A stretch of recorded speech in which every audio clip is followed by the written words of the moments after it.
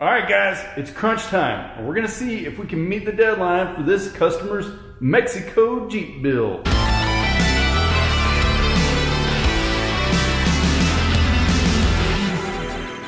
everybody, it's Bud with X's Jeeps. We build badass Jeeps. So we're in the final episode of our ultimate Mexico Jeep build. This episode, you're gonna see us install the Dynatrac Front 44, the Pro Grips. Gosh, you know what? There's just so much going on in this video, I can't even remember it all. We're on a time crunch. We're waiting for the axles to show up still. We're waiting on the brakes to show up still. We're looking for the tires to show up still. The drive shafts to show up still. A lot going on in this video, and pitter patter. We gotta get to work. Let's get at her.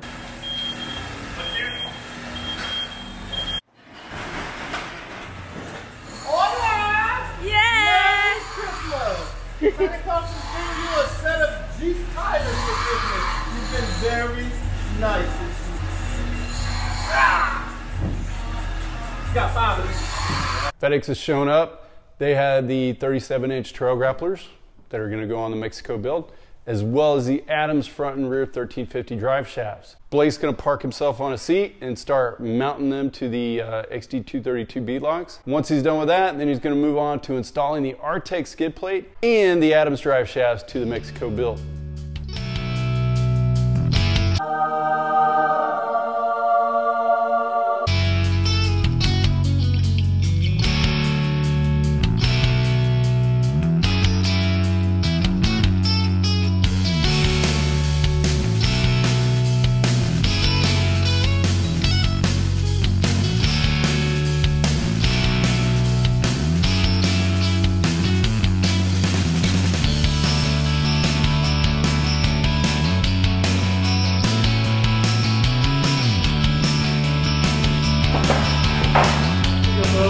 Is that mine? Bro?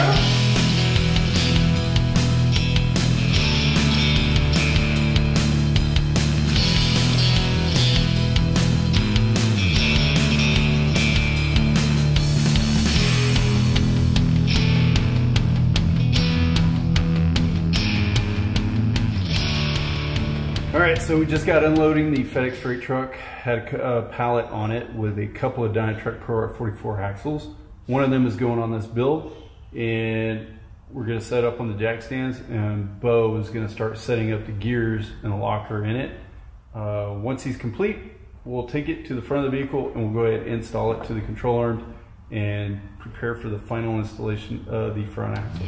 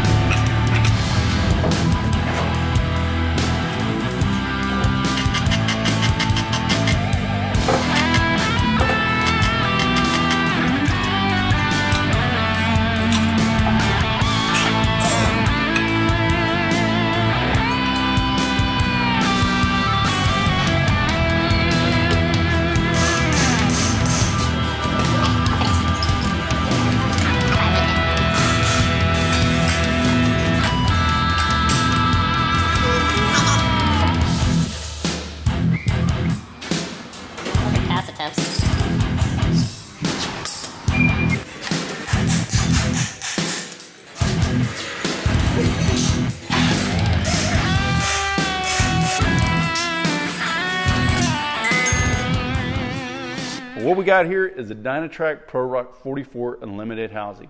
1/2-inch thick axle tubes, very heavy duty end forgings on the C's, pro steer ball joints, got some caster built into it.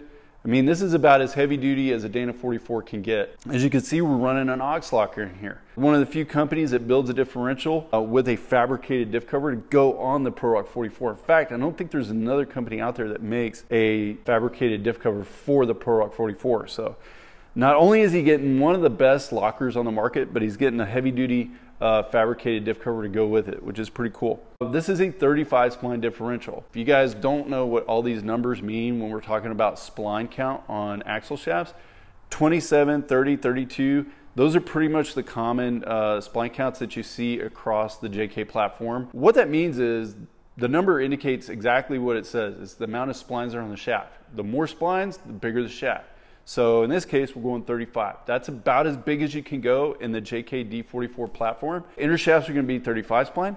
Outer shafts, stub shafts are going to be 32 spline. Nothing we can do about that unless we go to a free spin kit, which we have done in the past. But in this case, customer chose to go with just keeping things simple on the outside. So the guys are going to bolt this up now. We're going to cycle the suspension. We're going to make sure everything's good to go there. I have a sneaking suspicion we are going to be cutting off the shock tabs that are welded on the ProRock 44 and welding in some other ones that came from AccuTune that will allow us a little bit more droop or a lower mounting point for the coilover itself. But before we start cutting things off, we want to verify that 100%. So now the guys are going to bolt this thing up, and we're going to see where that puts us. So we have to cut the up or lower control arm bracket so the top of the control arm actually clears at full droop.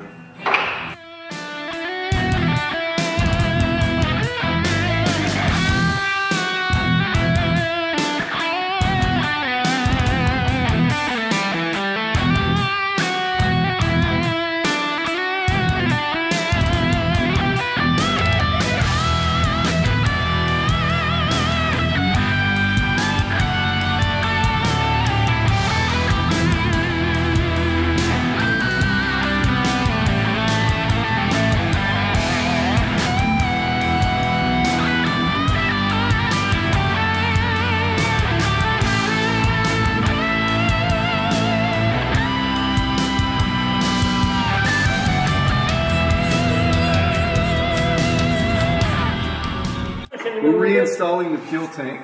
We had to take it out because... Why? We did so much cutting and welding around that area. It's safer to take the fuel tank out. Now we're reinstalling it. Oh! Okay? Yeah, I went my nose. That's the worst. I think I'm getting the black lung, Bob. I'm good. I didn't get my eye, but I got my nose. Are you done? Okay.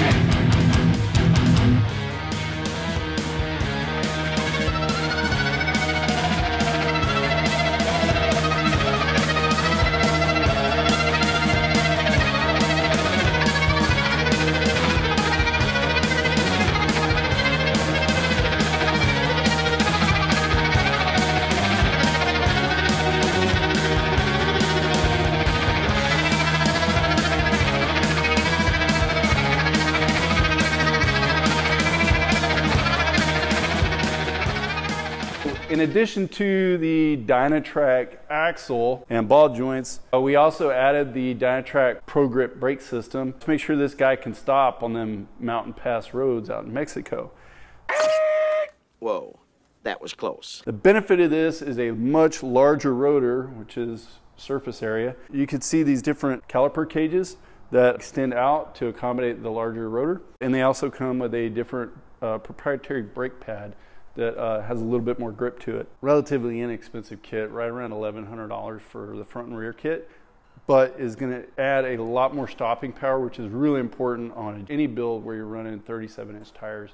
You wanna have a lot of stopping power. What's great about it is that it's not very invasive to the brake system itself. Unless you're adding extended brake lines at the same time, really you're not gonna break into the system at all. You're just going to be moving the calipers out and compressing them so you can put the new pads in and everything like that. But you shouldn't be opening up the system and getting any air in the lines by adding this upgraded brake system. Whereas other systems, The other guy's brake pads. do require that. So great addition to this build, and I think the customer is really going to like it.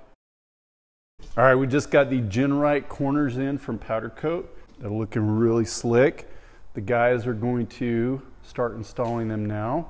On the back of the JK, they'll also be installing some off-road only light dot taillights in here, which you'll see really cool, really nice, clean look to them. Totally blacked out when the lights are off. And then as well as the GenRight aluminum rear tire carrier. Some last minute pieces going on before this build is finally done. It looks like we're almost done. Bo and Blake are working feverishly on the Mexico build. Tying up a few loose ends, a little bit stuff like these LED marker lights on the fenders. Blake is making some adjustments on the coilovers.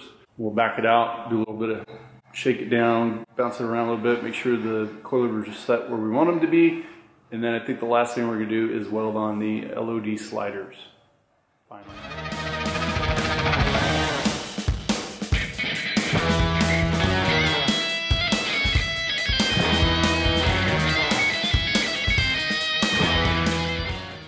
We're gonna do the maiden test drive of the everything.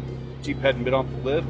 Did 100% of the work, and now we're gonna go test drive this thing, see how it drives, make some adjustments, and give it over. Hand the keys over. A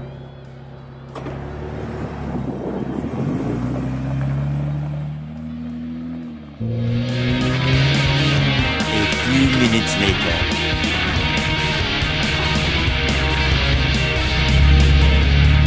How was it? Super smooth. Yeah? Yeah, real smooth. Everything handles really great. We're just gonna do an oil change on it real quick. Weld the sliders on. Blake's gonna make one more modification to the skid plate, and he'll be good to go.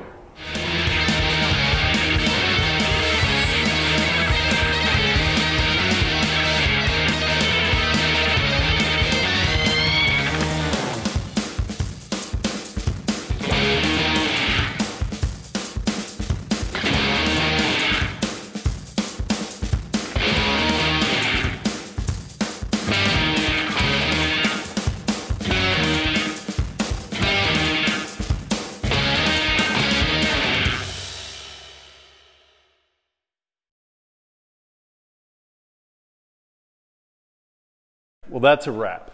The Jeep is pretty much done at this point. The only thing left we need to do is I need to weld on the LED sliders. We're doing an oil change on it and one minor adjustment to the skid plate, the Artec skid plate in the back. The Jeep rides fabulous. Honestly, I haven't driven a coilover suspension as smooth as this, but really when you take into consideration how much goes into the building of those coilovers to this specific Jeep, we wouldn't expect anything less. Jeep handles fabulous. The PSC big bore box is amazing. It turns those 37s like nothing. He'll be able to take it out on the trails with those 35 spline axles and not have to worry about any kind of damage whatsoever. The 1350 Adams drive shafts, again, pretty much bulletproof this entire build. He's got some great Baja Designs lights on it. He can light up the dark when he's out there. He's got the Warn Xeon 10S winch on the front, always be there when he needs it. There's just so many great things that went in this build. I mean, every single component that the customer chose through either his own research or our recommendation has made this Jeep outstanding. I mean, it really is top shelf. I think it's gonna last him a long time. He's gonna get great performance out of it, and he's gonna enjoy taking this thing off-road. That's it for this build, and stay tuned for another one.